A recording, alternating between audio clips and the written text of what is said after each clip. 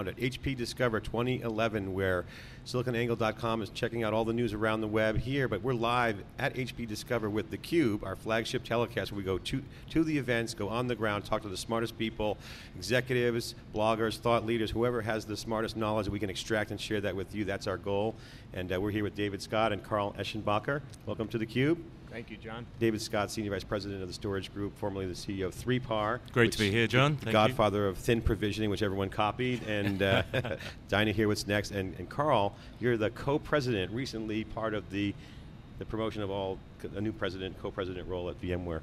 That's accurate. Thank Welcome. You guys were having a meeting before you came on. Can you tell us what you were talking about? Plans. Plans. Yes. And you guys know each other. You guys are friends, personal friends?